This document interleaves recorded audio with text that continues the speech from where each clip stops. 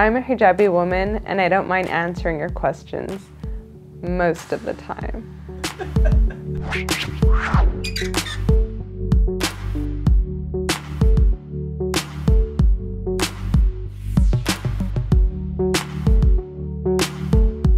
I wear the hijab, but I'm not Malala.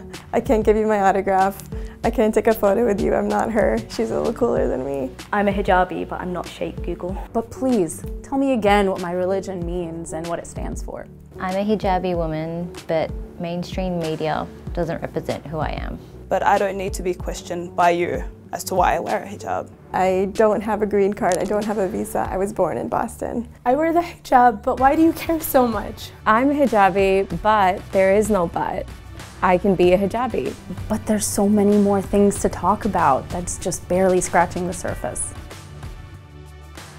I wear the hijab and I'm an engineer, I'm a photographer, I play the piano, I have so many hobbies. And I'm more than just a woman in a scarf. I'm a blogger and a mother and a designer. And I'm a makeup artist. I wear the hijab, but I'm also a scuba diver. I'm a hijabi and I'm a fashion blogger. And I like to have fun styling my hijab different ways. I think it saves time in the morning, but that time that you spend doing your hair just gets replaced with doing your hijab, if not makes your day longer. And I'm not shy. And I represent myself. I wear the hijab and sometimes I have to prove that I'm an American. And I'm scared, and I'm worried, and I'm tired. And I feel like I have to smile at people all the time in order for them to know that all Muslims aren't scary. And I stand way back at the subway platforms. I wear the hijab and I have never been scared of living in America until 3 of my friends died in the Chapel Hill shooting. I'm constantly aware and thinking about concealed weapons because my friends got shot in Chapel Hill a few months ago. And all my friends and family who wear the hijab should feel safe walking down the streets just like you.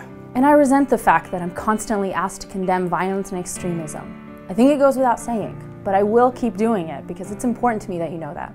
And the hijab has taught me not to judge people by how they look. This is a part of me and no one can take it away. And I love it. I'm proud of who I am. I'm proud of being a Muslim. And I have 99 problems, but the hijab ain't one. Let's move on to other topics. There's got to be more interesting things to talk about.